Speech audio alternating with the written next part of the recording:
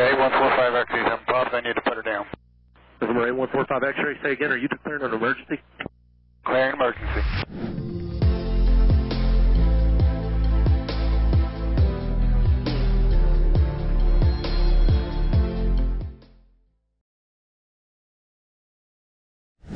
What's up, guys, and welcome back to ATC Point of View. My name is Lex, and I'm a former military air traffic controller in the Marine Corps.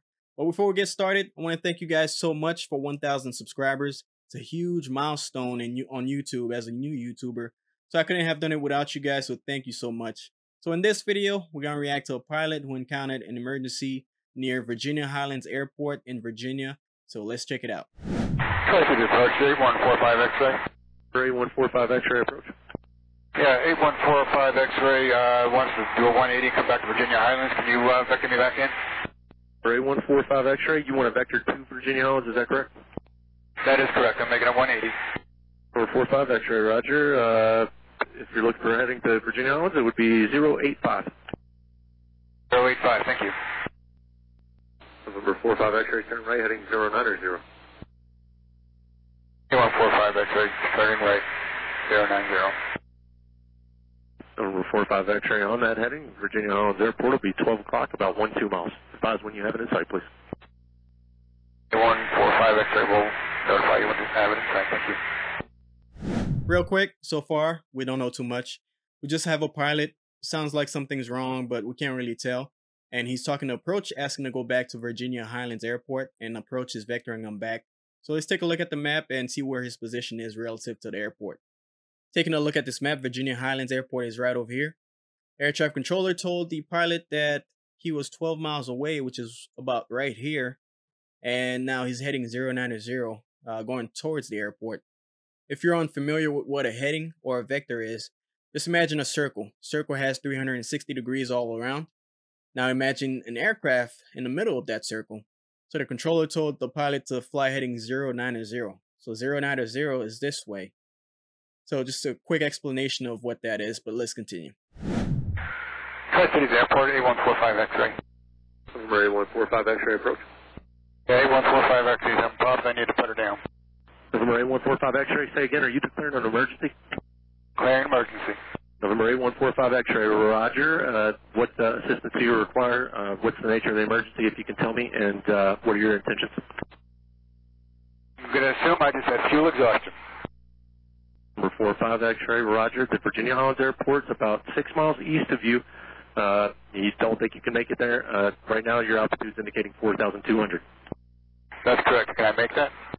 November 45 X-ray, I don't know if you can or not, but it looks like, if I'm not sure, are you able to just glide it down to Virginia Highlands? November 45 X-ray, if you can tell me the persons on board and the color of the aircraft, please. 45 X-ray, just one person on board, and it's blue and white. 45 X-ray, roger. Can you tell me fuel remaining? It sounds like she's trying to run. All right, November 45 X-ray, roger. Again, the Virginia Highlands Airport right now is about 5 miles northeast of your position. Do you want to continue towards Virginia Highlands, or do you see somewhere that you might be able to put it down? Looking, I don't know if I can find a spot to put her down. Taking a quick look at this map again, the airport is here. And air traffic controller told the pilot that the airport's 5 miles northeast of him. So the pilot's somewhere over here, still tracking into the airport. November 45 X-ray, roger. The only thing I can tell you is Interstate 81 is about, I-81 is about 2 to maybe a mile and a half southeast of your position. Well, I see it. Which direction should I go? November 45 X-ray, if you want to head towards the interstate, again, it's southeast of your position. The closest park point would be right heading a 140 towards I-81.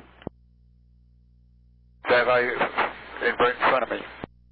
Number 45 X-ray, affirmative. It's about a mile and a half off your nose if you're heading southeast now. Okay, and which direction should I put her down on? 45 X-ray, I can't tell you that, sir. It runs southeast to northeast, or correction, southwest to northeast towards Virginia Highlands, actually.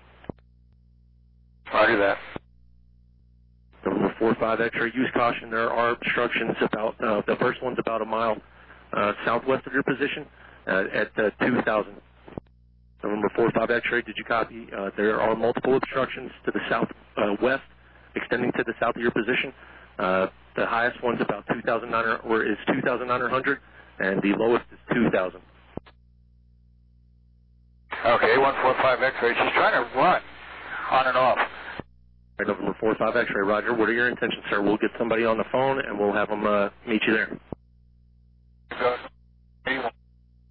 November 45 X-ray, Roger. So you're planning on putting it down on 81? I don't think I have a choice.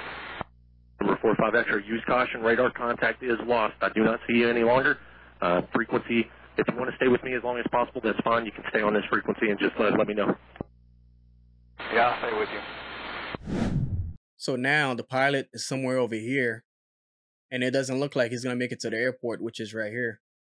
So the air traffic controller pointed out the highway to him, Highway 81, which runs parallel to the airport, and he gave him a 140-degree heading to see the highway and try to land on the highway. Another thing I'd like to point out is the pilot asking the air traffic controller which direction he should put it down on. As an air traffic controller, it's not your job to suggest things like that pilots should do during an emergency.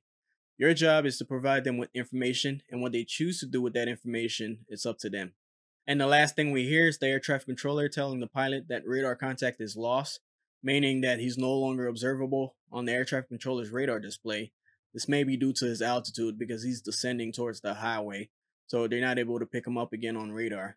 So he chose to stay on the air traffic controller's frequency, hoping that maybe once he lands, he'll still be able to communicate with the air traffic controller. Well, let's continue and see how this ends. 45 X-ray, 1 Alpha Tango, I can read you. 45 X-ray says he's down on 81. Down on 81. I'm sorry, calling Tri-Cities Approach taken. Who was calling Tri-Cities Approach, please? 5 X-ray sees exit 10 sign. 45 X-ray sees exit 10 sign. All right, there's somebody that's broadcasting on Tri-Cities Approach Control frequency. I think you're talking to November 45 X-ray. If you could, let me know what your call sign is and relay that information, please. This is November 721 Alpha Tango. I am relaying for 45 X-ray. He put it down on 81 and he sees exit 10 sign. November 721 Alpha Tango, Roger. You said he sees the exit 10 sign on I-81. He is down on the ground safely. That's affirmative for 721 Alpha Tango. That is the broadcast from 45 X-ray. Number 721 Alpha Tango, thank you very much. If you don't mind, stay with me for just a moment and let him know that we are getting some people on the phone and just anything that he might need to, if you could relay that to us, we'd appreciate it. Roger that. All right, so we got some good news. The pilot successfully landed on Highway 81, and that information is relayed by another pilot. So sometimes due to radio coverage, ATC might have a hard time hearing pilots depending on their altitude or distance. But sometimes we use other pilots to help relay information because they might be closer to that aircraft, which is what's happening now. So the pilot made it safely. It's another successful landing. But well, guys, if you enjoyed this video, hit the like and subscribe button. Really appreciate you guys for sticking with me till the end. And as always, peace.